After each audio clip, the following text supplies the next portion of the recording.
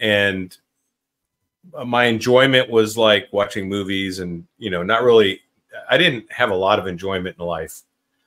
I didn't have a zest for life. I didn't have a lot of, I didn't have hope, I'd say. I didn't have plans for a future. I was just holding on, and I was just hoping and praying that every time I went to the doctor, I wasn't going to be diagnosed with cancer or something. That's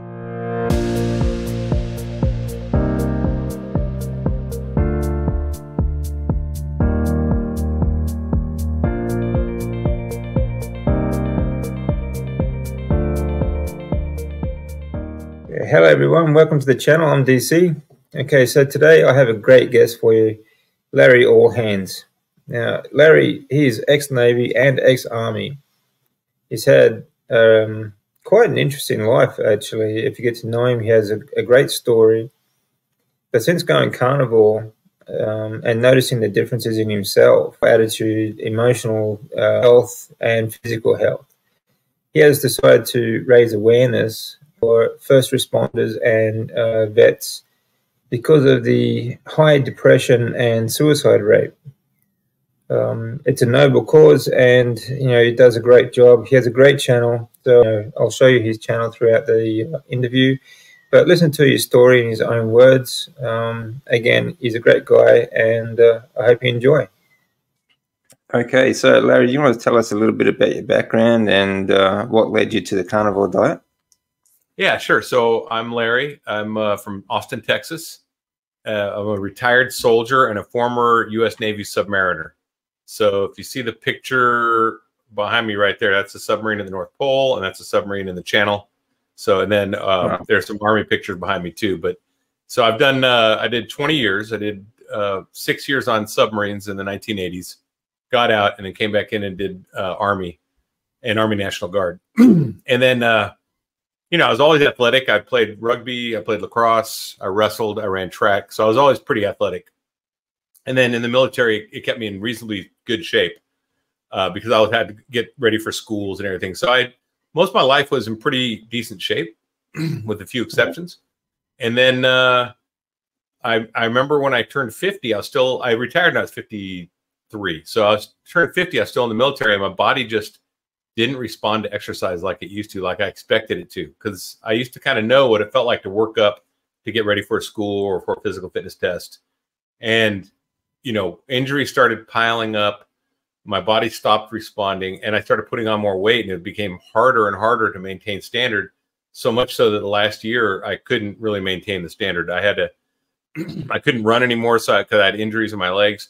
So I had what's called a walking profile, which let me do basically a march for my physical fitness test, a speed march, like they call it, a forced march.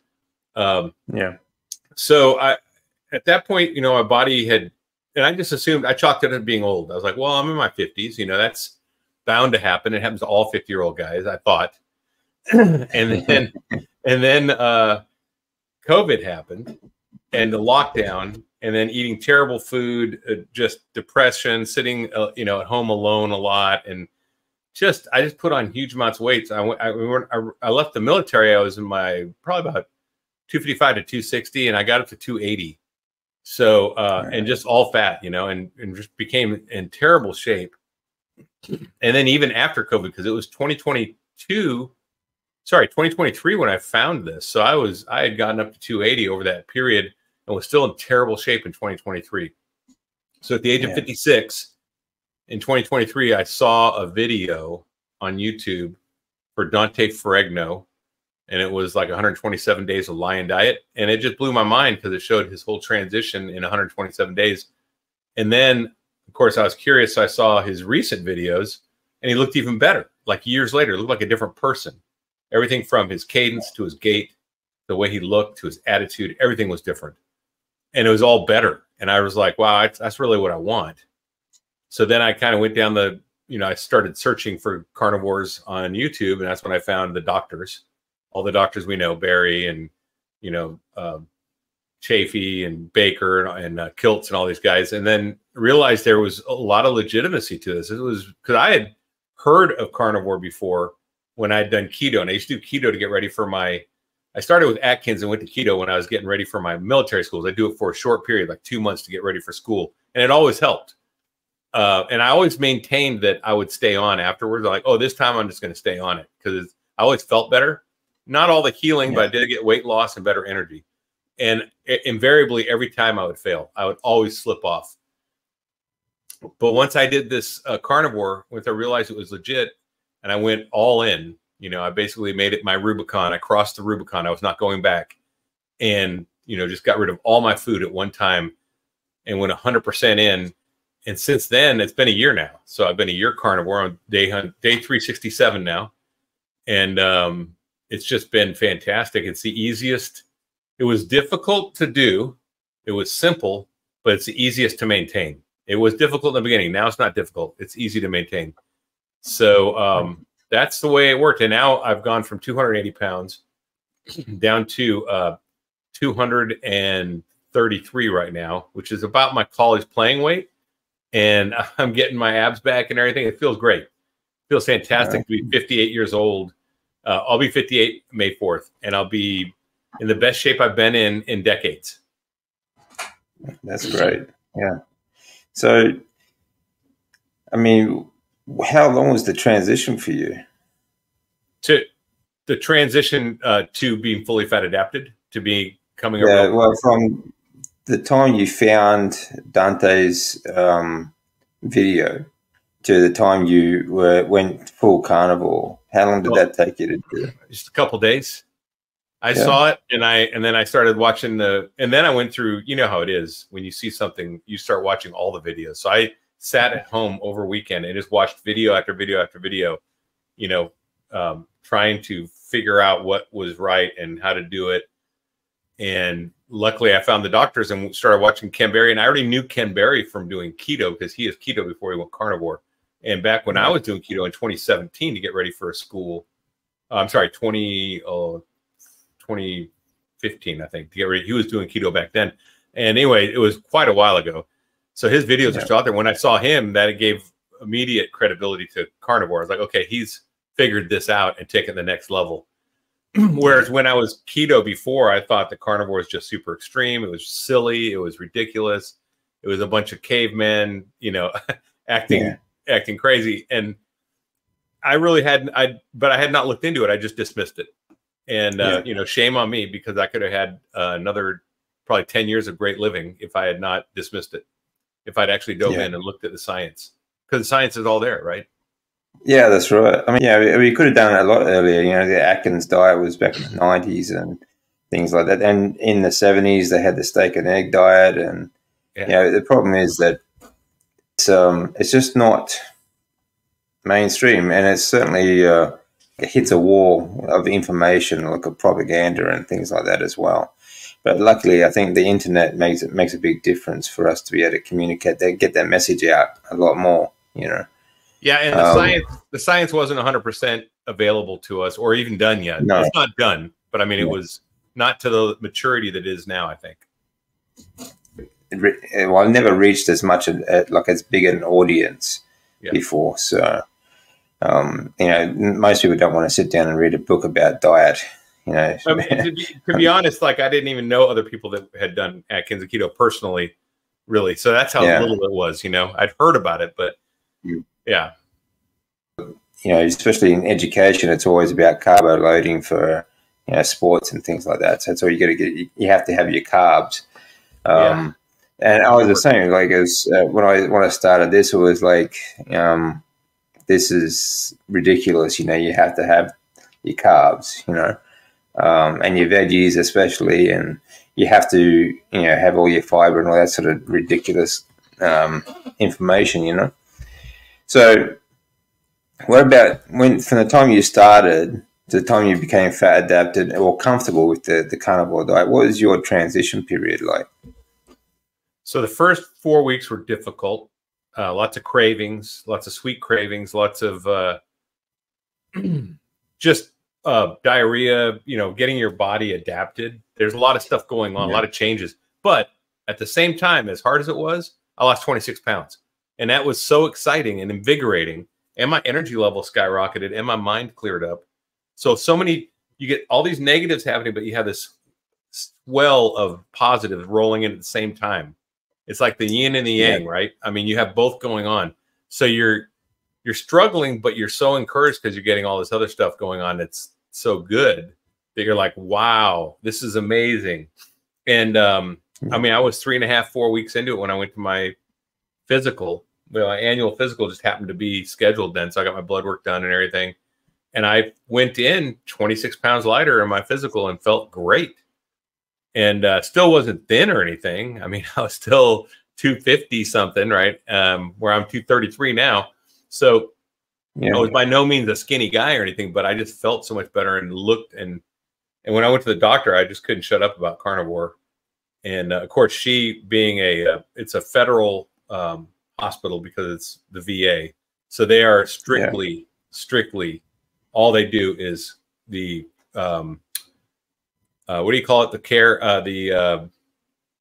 forget what they call it, but it's the standard of care. That's what they're strictly a standard of care provider, and they can't really deviate because they're federal funded, federal government, we're, federal employees.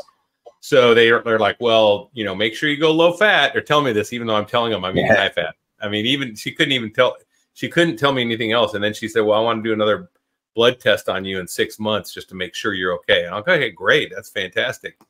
So that happened, and it was great. But yeah, so then my transition from the first 4 weeks to the second 4 weeks, when I like the first 4 weeks to liken it to like freshman year in college. You're figuring out how to be a student in college. You're figuring out how to write research papers, how to use the library system, how to do all the things. The second year you start, okay, you already know all that stuff. Now you're just building, you're becoming a better student.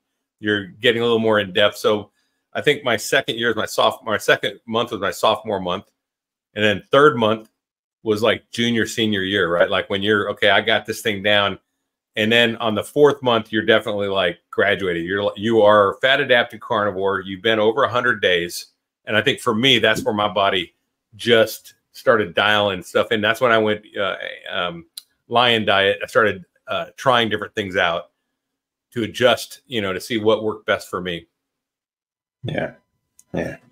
So how is it like from in that first 4 months? Now you're on full carnivore. You're feeling great. Your body's adapted. How has that 4 months differed, like, to the way you felt before, like mentally, emotionally, physically? What was the difference? Do you think was it that vast? Oh yeah, I mean, being at my age with the injuries I had from the military and all, I had a lot of aches and pains, joint aches, arthritis, injured tissue like my ankle and my knee and stuff were injured, and they started healing up. My back injury healed up where it just stopped hurting and it hasn't hurt since. And it's so crazy because I went decades with a back injury where my back always hurt every day. Yep. And now it doesn't, my lower back. And now I'm doing deadlifts in the gym. So that all started after that fourth month, I think. And then your brain fog, not ever waking up having a bad day. That's a real thing. Where I used to wake up and be in a bad mood sometimes. I just don't anymore.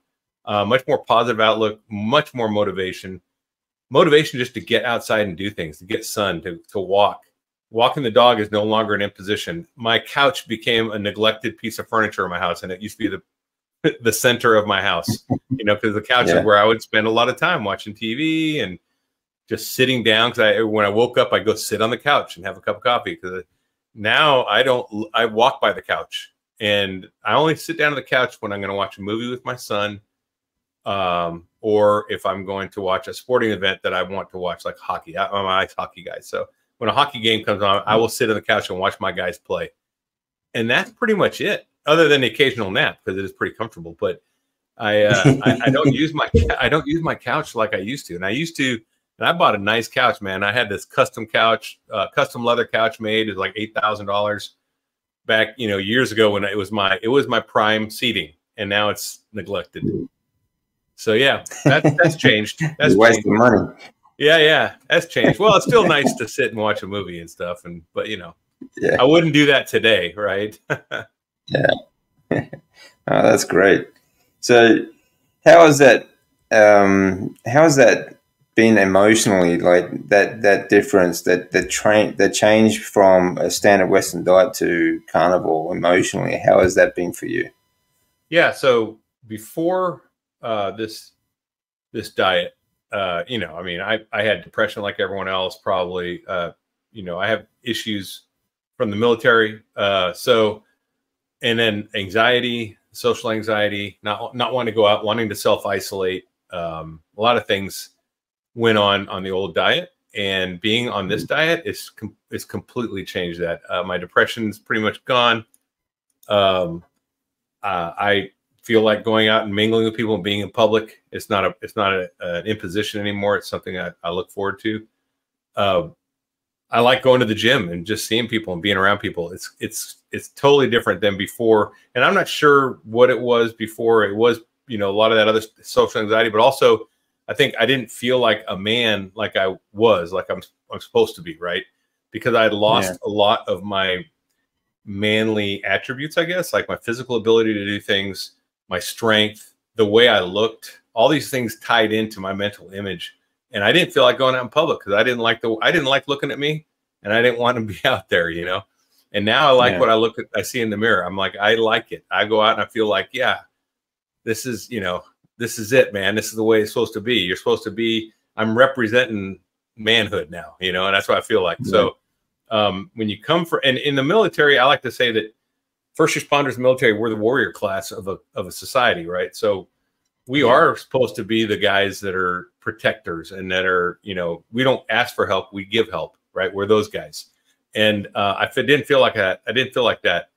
But I do now. I feel like I could go out and help. I could do things. I can, you know, I just feel like more of a man now than I did. And also I know my testosterone levels are way higher. I mean, everything, all my male markers, including the way I look, the way I feel, my strength, testosterone, it's all up, right? I just feel much more capable as a man now.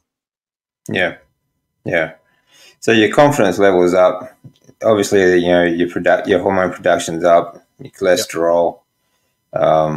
So have you had any negative side effects from the carnivore diet at all? Yeah, the only negative stuff I've had is social. And that's being a single guy. You know, I like to say that there's three. I used to say there's two hills that, you know, people will defend to the death on, and religion and politics. And you'll never argue anyone into a different position. You'll never argue anyone on either one of those. Well, now there's a third, and it's diet. And I didn't know because I was the same as everyone else, so I didn't know. But now, like even when you look on a dating app, I would say 80 to 90% of the women on the dating app say one of their favorite hobbies is trying new restaurants. That's something I have no interest in whatsoever, right? And if that's one of their favorite hobbies, we're not a match. I can tell you that right now. So plus just I've gone out on dates with like I went out on a date with a girl who loved to bake, and she's like, oh, but if I made a pie, you'd eat some, right? And I said, no, absolutely not. I said I would not eat a pie. If I don't care if Mother Teresa made it, I don't care if Betty Crocker made it, I wouldn't, you know, I would not eat a pie. That's not going to happen. And that was the last time I talked to her, but you know, she couldn't believe that. She couldn't believe it. I'm like, she goes, well, I love to bake. I'm like, well, just bake for other people then, or bake for yourself. That's cool. I'm just not going to eat it, you know. And some people just can't handle that, I guess. Yeah, I know. They seem to get offended if they make something and you just don't want to eat it. Like it's like I don't understand why they. So I don't really understand why they'd be offended by that. Like if you just don't feel like eating something, why push someone? I think some people's love language is cooking. I really do. I think that is like some people want to make a meal for you, but then again, they expect you to eat that. And if you don't, then that's like rejecting their love language, I guess. I mean, I know people have done that. You know, I had a friend who went to stay with their friends, and their friends knew that she was having a rough time. So they made this big Italian meal for her, and she's a carnivore, and she's like, she didn't want to eat it, but she didn't have it in her to say no. So she ate the food. Next day was sick all day. I mean, can you imagine eating pasta and all that veg and sauces, salad and dressing, like oil and vinegar? Oh my God. I couldn't imagine eating that now. And, you know, I would have no problem saying no, but that's me. I'm a jerk. So I can do that. Yeah, I got no problem with that. Yeah. I got no problem with that at all. Right. Yeah, but I can understand some people are going to have a trouble, saying no. Yeah. But that's part of the deal. If you want to be healthy, you have to be able to say no to foods that are going to make you sick. Recent family outing, like you have a family gathering, you have a big party, Yeah. and it's all junk food. It's Yeah. alcohol and soft drinks and sugar and sugar and sugar and sugar, and they look at you funny because you don't want to eat anything. So I know it's yeah, so funny but that when people find out you're not eating vegetables or fruit, and then they seem to be compelled to ask you, well, when are you going to start eating that again? And if I yeah, say never, then there's a major problem. Well, what about your health? It's like, but when I was eating donuts and I was eating Oreo cookies and ice cream, no one ever even raised an eyebrow or batted an eye. And now it's a huge you can deal that sit I there don't and eat. eat a box of donuts. Yeah. And that's totally fine at that'd be that fun family with, reunion. But if you don't have fruit and veg on your plate, then they're going to look at you and say, why, what are you doing? What's wrong? Yeah. yeah, So yeah. it's weird. So weird. Yeah, you're going to make yourself sick if you only People are eat meat. programmed. Yeah. Yeah, yeah, that's right. And it didn't take much to. I mean, you have a look at all the programming; it's all around you. That's everywhere you go. Propaganda, that's advertising, and Yeah. everything else. TV. Most people spend a lot of time watching TV as well. The people on TV look healthy. They eat a box of donuts, so you should be right too. Yeah. It's sad. So, The beer commercials are all guys with 6-pack abs drinking beer. yeah, that's right. Yeah, Playing volleyball in the sun. It's like, yeah, okay, chicks in when you're bikinis 20, you and can get away with that. But when yeah, you're 40, good luck. Yeah, that's right. Yeah, in your 20s, you're bulletproof and you can eat anything. Like you could go out and have an all weekend of just binge drinking and eating donuts, and you feel fine, and you shake it off on the Monday, and you're ready to go back to college or work, and everything's good. But it does catch up to you. Well, it makes you wonder, though, how we would have been in our 20s. Like when I was playing rugby, if I had been carnivore, maybe I'd have been like Chafee, just like unstoppable. I mean, maybe, I don't know. But I have a theory that I probably would have been a much better player, and just better conditioning. And so anyway, it's kind of sad that we were misled by this, I guess it's an oligarchy of, the food industry is, medical industries. Yeah. That's right. I mean, the medical industry, the medical like education. Yeah. But that all comes down to the food industry that that pays for the education as well. And we're talking about that with some others the other day. How many misdiagnoses is the third highest killer in the world. But all of it comes down to the food industry, isn't it? So I would say that'd be the highest killer in the world, really. Yeah. And it does make you wonder, like what kind of a life would you have had if you'd grown up on the proper human diet? If you ever spoken to Rick on the 40-year carnivore, he started when he was 15 and he had a growth spurt. Like he started junior high as like the shortest guy in class and finished high school as one of the tallest. So it'd be a completely different life. Yeah, I think that even if you just did keto and just did whole foods as a kid, you'd get so much better nutrition, right? If you're just doing a whole food, like a primal diet, right? Where you ate some veg and fruit, fine, whatever. Like you said, we're so resilient as children that little bit probably won't even interfere. Yeah, that's right. I think it'd just make a big difference all in general. I think as a species as well. You think, have a look around now, it's 70% of adults are obese, in the West anyway. So, huge amount of soy boys out there, which are feminine men. Yeah. There's a lot of feminine men out there. There are. Yeah, that's right. Actually, I would call them males. I wouldn't call them men. No. Yeah. Well, Yeah, even that's a bit high testosterone for them, I think. Some of them, yeah, soy boys is a good term. I think it pretty much sums it up. But so what? How has carnivore changed not only your physical health but your life in general? Well, so I had resigned to just surviving.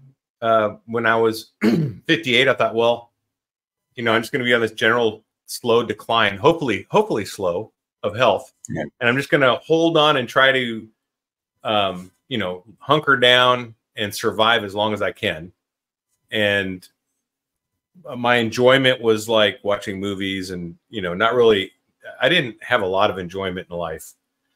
I didn't have a zest for life. I didn't have a lot of, I didn't have hope, I'd say. I didn't have plans for a future. I was just holding on. And I was just hoping and praying that every time I went to the doctor, I wasn't going to be diagnosed with cancer or something. That's what, be honest, you know, or early onset dementia, because my mom died of Alzheimer's at 68, which is 10 years older than I am right now. So, and her last 10 years were a terrible life quality.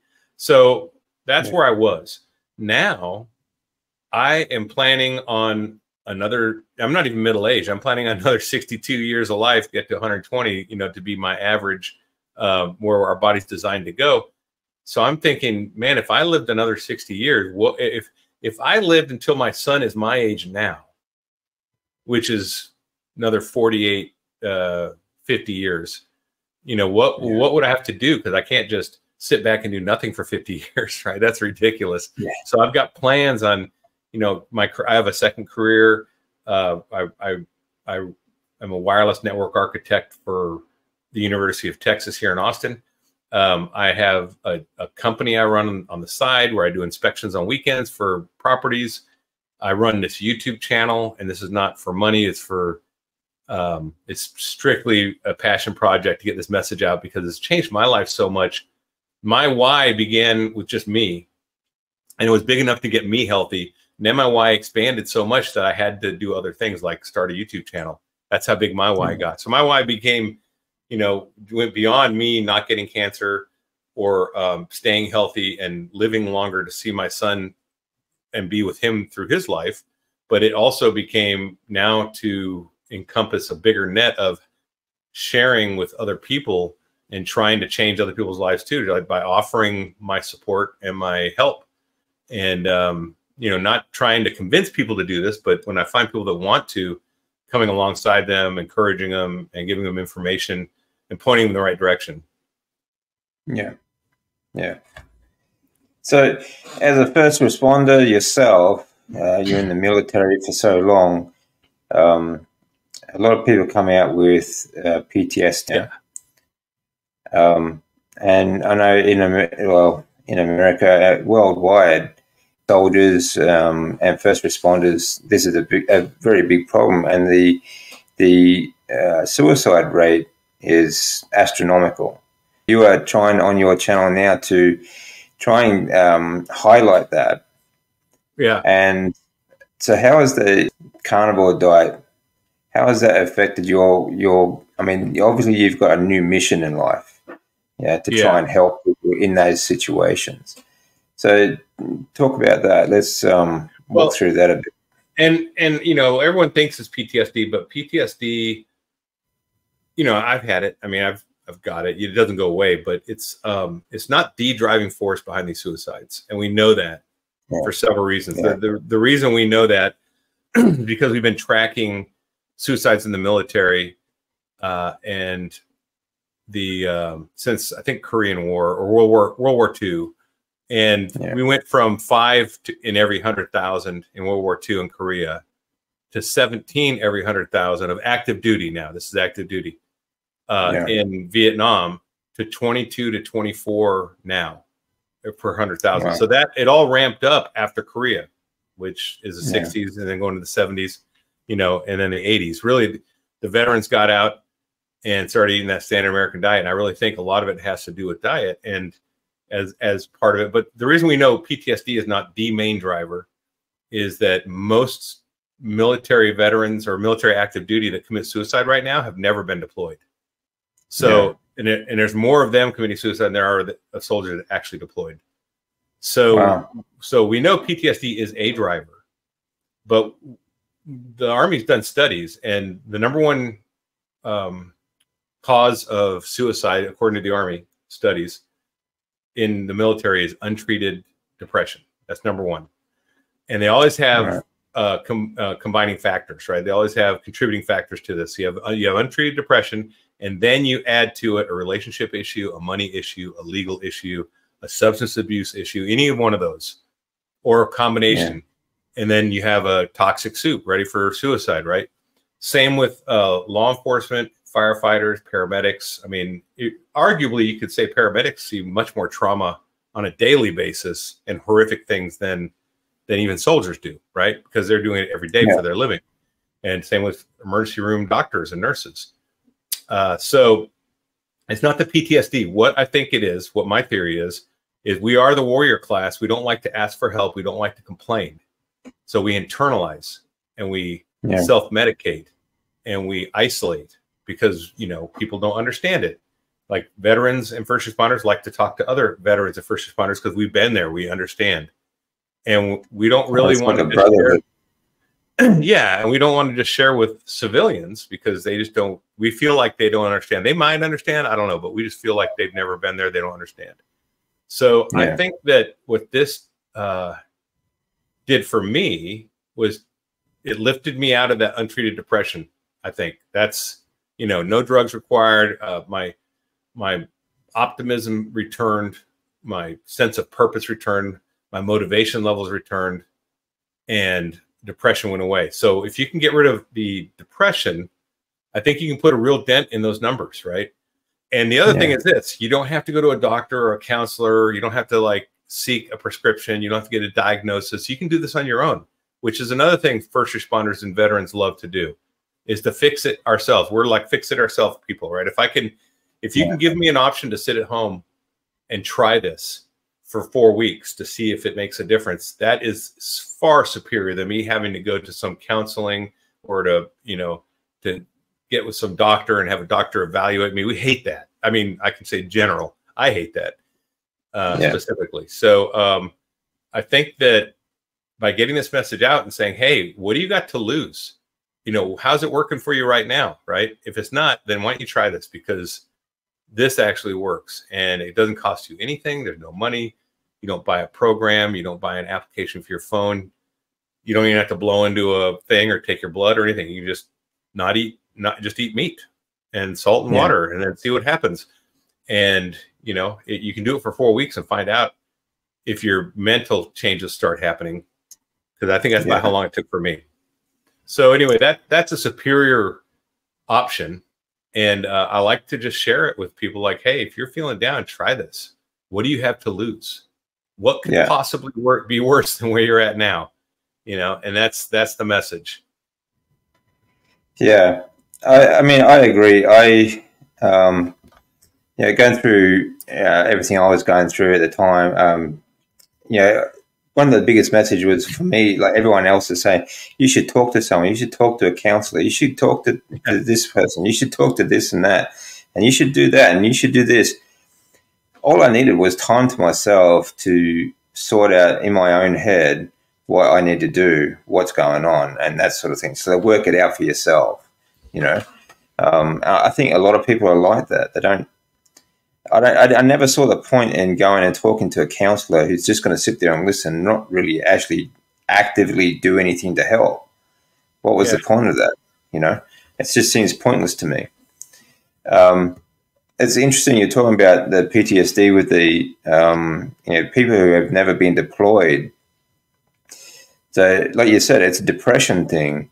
So you think these people were already depressed before they went into the military?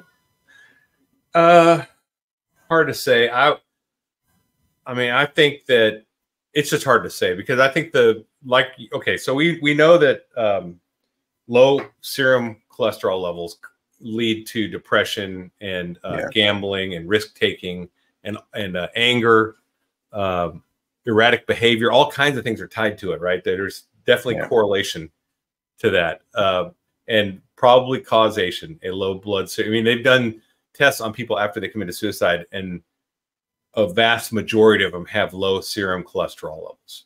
So you're more likely to do a violent end to yourself, a violent one with a gun or something, if you have low serum cholesterol than the people that commit suicide that didn't.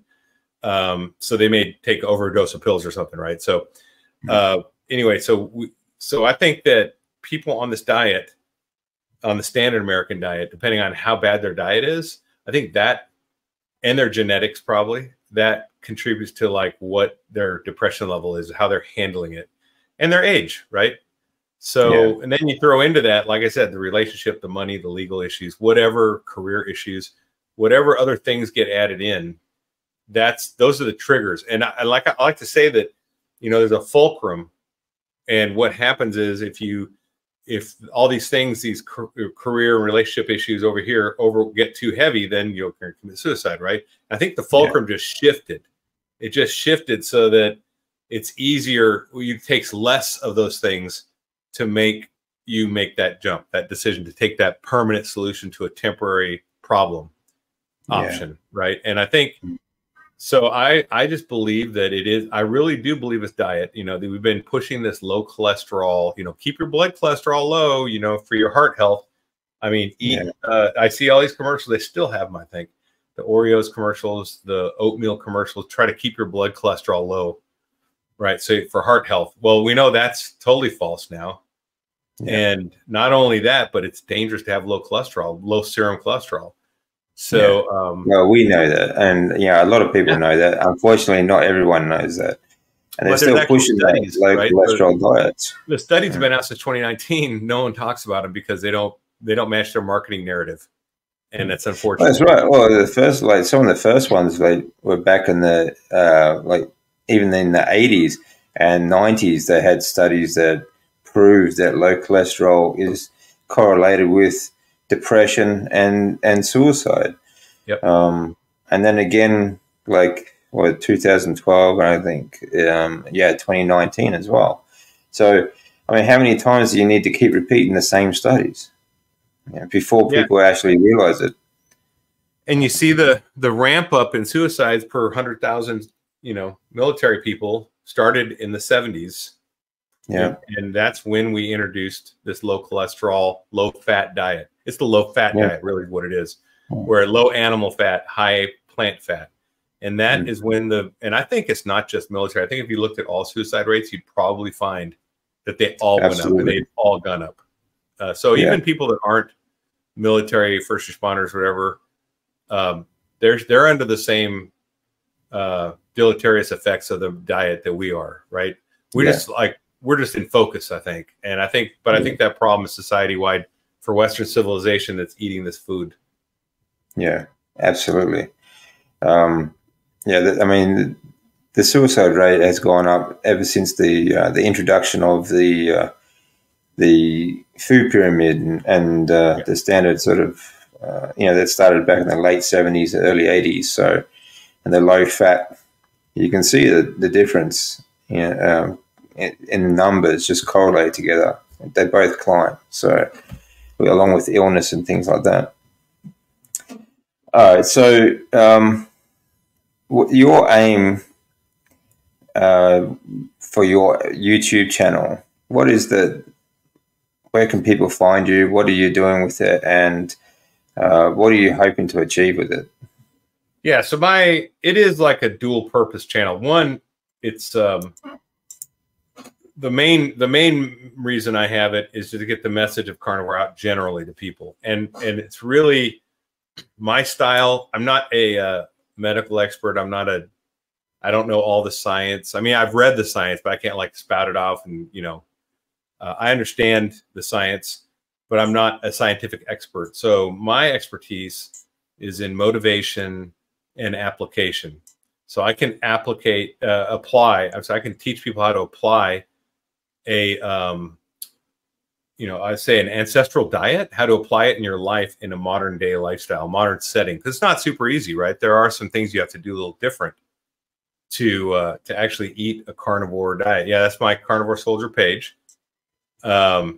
And so a lot of my videos are practical application and how-tos and that kind of stuff.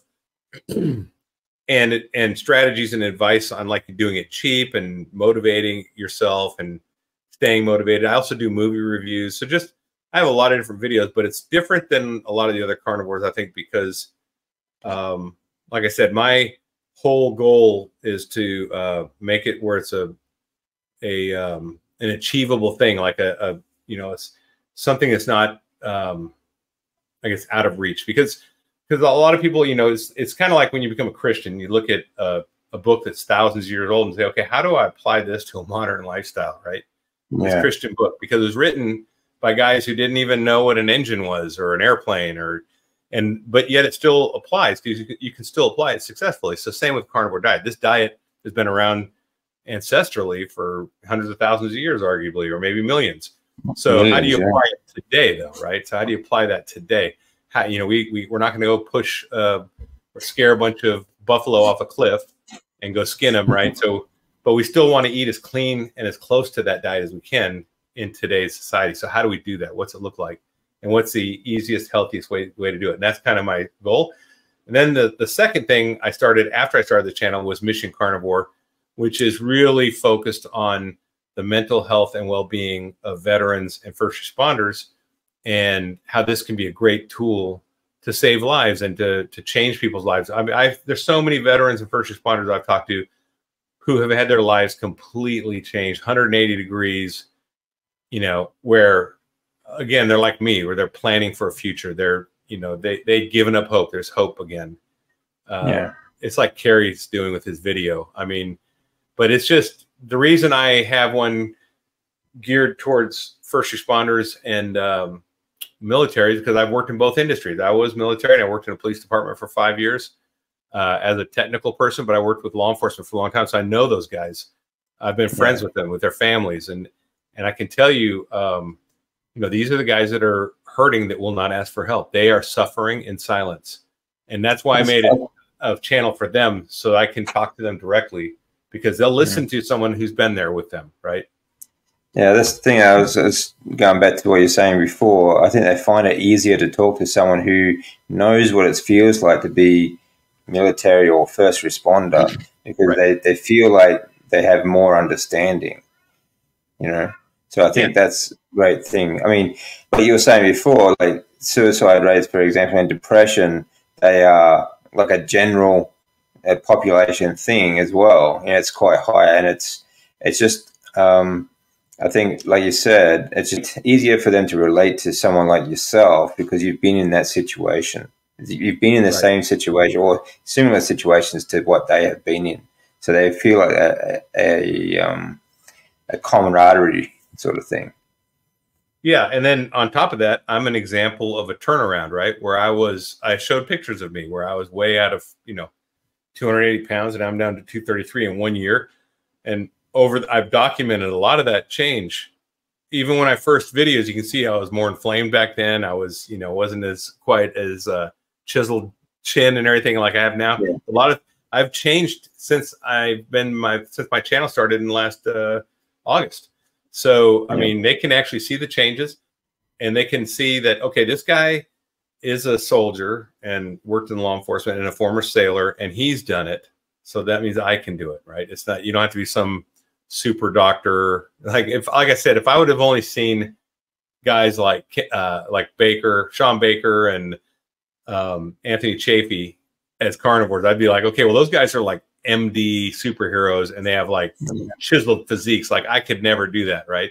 But when I see guys like Dante Ferragno and like regular people do it, I'm like, okay, I can do that. That guy has no credentials. He's not like some doctor or nutrition specialist or anything.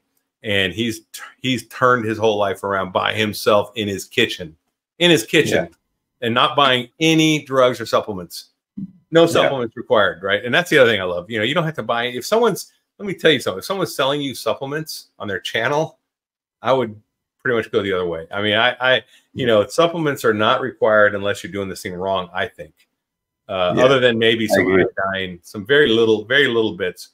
of supplements, and it's on a case-by-case basis of what you're eating. If you're eating fish and stuff, you probably don't need any iodine, even if you're getting wild-caught fish that's not farm-raised. Well, it depends on where you're coming from too, like your situation. So, some may need to supplement along the way until they have healed, until their body heals, and then they can get rid of the supplements. So it depends on where you're coming from, as to how long that transition period is going to take for you, and where your body is going to be at the optimal level where you can give up the supplements and give up the medications and things like that.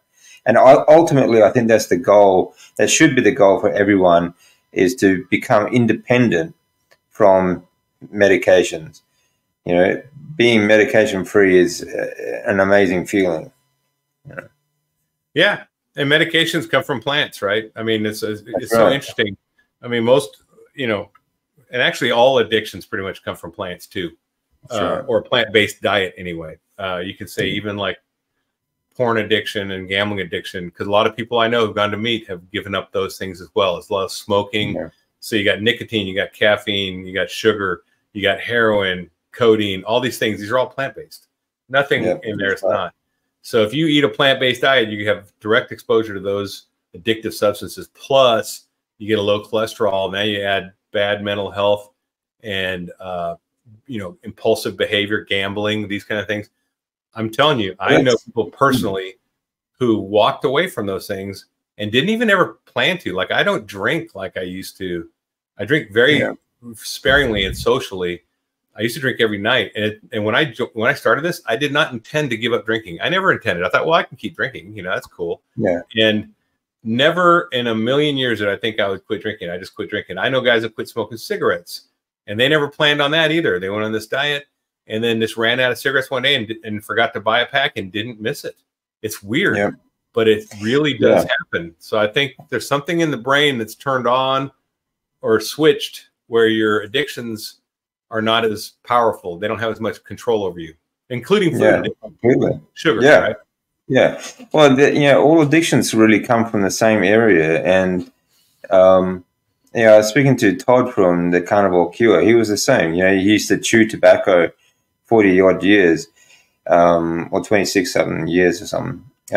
But he also had a gambling addiction. But all that went away once he was on carnivore. Even and those habits. He didn't plan to. It just happened. Yeah. I mean, he was just trying to lose weight, but it changes your habits as well, because you just don't get that desire that you do. I mean, I think it's just an addiction thing. It's whatever you're addicted to, you're always susceptible to other addictions. So when you're addicted to sugar, it's very easy to be addicted to other things. And I think other things changed too. Like I didn't like doing my budgeting on a regular basis. Like I would probably do it once every month. I'd get into my finances and kind of budget stuff out. Now I do it every morning. I get up, I open a spreadsheet, I open my bank, and I mark things cleared off. And every morning, and I enjoy it. It's so weird. I mean, things, like I said, the motivation level completely changed. Where I'm looking for things to do around the house. I'm looking for things to do. Like probably my budgeting part of it's my routine now. But I mean, that never ever happened when I was on a standard American diet. But now that I've been on carnivore, it is a daily routine thing, and I like to do. I enjoy it. Yeah, it's weird. It's weird. Yeah, do you find anything like that? Yeah, absolutely. I'm the same. I find it much easier to just get up, and you're more focused. Yeah, and you can think clearer about each job that you have to do, and you say, okay, I've got to do this. Whereas before, it took you so much time. You just procrastinate, and you think about it, and you sit down on the couch and you think, yeah, I should get up and maybe do this and do that. But then you sort of, turn on the TV and watch a movie and think, oh, I'll do it later. Yeah, that put things off. And it never happens. I don't do that like that anymore. Yeah. And then the other thing is, like, when I go to the gym, I remember I get great workouts now. I get epic workouts like I used to in college. But in college, I would get tired of doing sets. I don't get tired of doing sets anymore. What happens is I will get a failure, but I'll feel like keep doing them, but I just run out of time. It's like, all right, I got to move to the next exercise, even though I could sit here and do this like 5 or 6 more times, sets. And I just don't have the time to do it. And I don't feel sore afterwards at all. But I mean, it's just a wonderful feeling to be limited on my workouts by my time, because I want to go do something else. Like, all right, I'm going to finish this out. I'm going to get my awesome pump in and, go to failure and all this. But I've never had that before where I just felt like I keep going. I just keep going and going and going and not get tired. The only thing that really tires me out is sprinting, where I am smoked at the end of sprinting. I mean, I'm just because I'm getting so aspirated, I get my heart rate up to 170, 172, which is pretty high for my age, I guess. But I mean, and then it drops back down really quick though, because I'm getting good shape, right? So it'll drop down to 145 pretty quick, and I'll start doing more sprints. But my last sprint, dude, I am done. I mean, I'm I'm shaking, which is great. Yeah, that's good. So what does a day of eating look like for you on the carnivore diet then? It's changed. When I began, I used to snack a lot, and I used to fry a pound of bacon every day and put it in the fridge and use that to snack. So I had an alternate snack. I knew I didn't want to go into cheese. I knew I wanted to be meat-based as much as possible when I started. So that's what I started on. By the end of 3 months, I stopped doing the bacon, and it just sat in the fridge, and I only made it for breakfast, right, with eggs. Yeah. So, and I ate bacon, eggs for breakfast back when I started. Now I pretty much skip breakfast.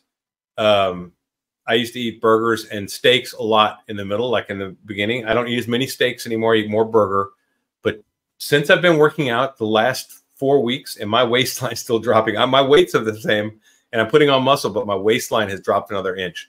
And what I've been eating is a dozen eggs with a cup of heavy whipping cream, and I make a shake out of them. So I do a half a dozen with a half a cup, and then a half a dozen with a half a cup. I do 2 shakes a day, and then I do about a pound of ground beef and butter, and that's it. That's all I've been eating. And my waist and my body is just responding so well to that, because I'm lifting so heavy, I think, and doing my workouts, that my testosterone levels are gone up. I just feel fantastic, and I just feel like super energized. All the fat. I mean, it's a very high fat diet, but it's good.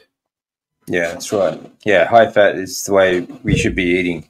Yeah, we should be having at least double our protein intake in fat as well. So that's something most people don't try to. They always try to focus on the protein, but fats is what you should be focused on.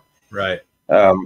So has the carnivore diet been, have you found to be more expensive or cheaper than the standard Western diet? Oh, it's far cheaper for me, especially now doing a dozen eggs. I mean, I'm doing the high quality eggs, and they're like $6. So that's $6 a day.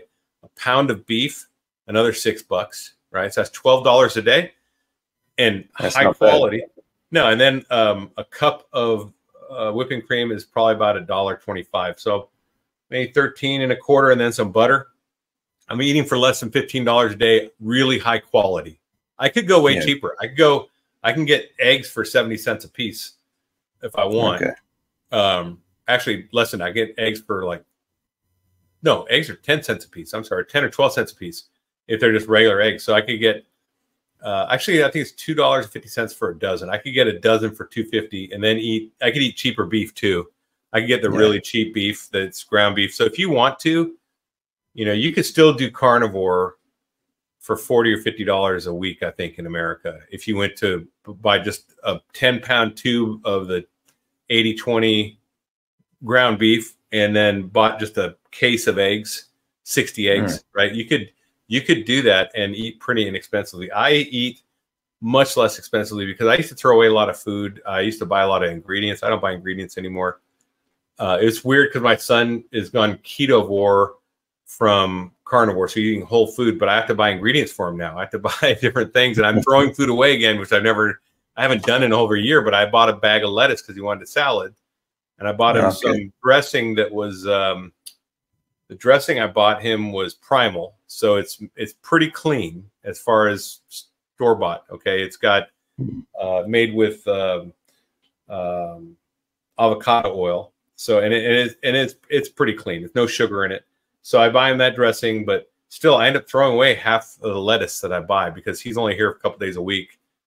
And I made some sweet potatoes for him. I fried them up in lard and made sweet potato fries, and he loved them. He's like, "Oh, Dad, these are great. You know, these are better than the ones you get in the store, or you know, at the fast food."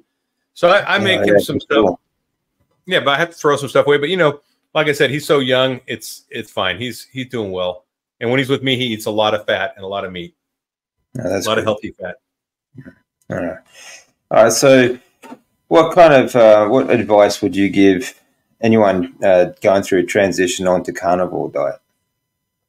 Yeah, it depends on the person. For me, I knew myself. I know I'm not a moderator. I can't just eat 2 cookies and put the package back. I'm eating the whole package if I can. Yeah. So I knew that's the way I was. So I decided that, you know, I had to do the Cortez thing and burn the ships. Like when Cortez came to the New World, he burned the ships so the men wouldn't want to go home or didn't think there was a way to go home. They had to win, right? And that's the way I was. I'm like, all right, this is the way it's going to be. I'm throwing all that stuff out of my house. I'm just doing 100% transition day one, which is what I did. And it was hard. But if you can gird your loins, as I said in my video today, and just suck it up for 4 weeks, you can have amazing returns. And that's all it takes. 4 weeks of unpleasantness. You know, go ahead and whine about it. That's fine. That'll work. Just do it, though. I mean, so my point is, some people say ease in. I could never do that. Maybe some people can. And if you can and you want to, fine. But even if you could, I wouldn't want to. Like, why drag it out? You know, just go through it. Go through it. It's unpleasant. It's not going to hurt you. It's not dangerous. It's just unpleasant. And if you can't handle unpleasantness and not being comfortable all the time, then you might have a rough road ahead in life, because life's not always going to be very comfortable, right? So I would just say, suck it up, gird your loins, drive through 4 weeks of hardship, and then start enjoying the good life from that point on. That's what happens. Yep. Very good. Suck it up, buttercup. Yeah, for sure, man. Yeah. And maybe that's my Army side coming out. But, you know, in the Army, I've seen people come from all walks of life and go to basic training and go through these very difficult schools and succeed. Yeah. And I know everyone can. They're capable of it. You just have to have a why. And if you can't, then your why is probably not big enough. That's all I got to say. Because you had a why that was big enough, you could. Yeah. Like I said, I did that discussion about having a check in escrow, right? Writing a check to yourself. Yeah. Like if I got with that person that said, well, I could never do that. I could never do X, Y, or Z. I could never go without fruit or without salad for a month. And if I got that same person said, listen, I'm going to write you a $25,000 check right now. We're going to put it in escrow. And at the end of the month, if you didn't have any fruit and all you ate was carnivore, you get that check. How many people would have a problem staying on that diet, knowing it's $25,000 on the check you're waiting for them, right? None. Because that's the why, right? You have to make your why. And if you don't have a why, then write yourself, actually literally get your checkbook out and write yourself a check for $25,000 and put it in your wallet and carry that thing around and write yourself a check. Because no one could pay me $25,000 now to go back. No one could. No one could pay me $250,000 to go back. I would not do it. Yeah. Because where I'm going forward, that's a drop in the bucket compared to what I've got in my life going on. So, yeah, it's ridiculous. Yeah. Okay, so we'll leave with what is your favorite thing about the carnivore diet? My favorite thing is losing weight and feeling young and fit and having great workouts without ever feeling hungry. Never once did I feel hungry that I didn't just eat. And not, you know, I used to have a mindset that when I had hunger pains, that's what losing weight felt like. So I knew I was on that's what I used to think, you know, that, oh, I'm doing the work because I have hunger pains. I'm not comfortable. So I'm going to be losing weight. But in this way, I've lost weight so much faster, so much easier, so much healthier, and never been hungry. It's amazing because it's a fasting mimicking diet. So you can eat and still be fasting. Yeah, very good. Okay, well, we'll finish up there. And yeah, thanks for your time, man. I really appreciate that. Right on, brother. Anytime, DC. Good talking to you, man.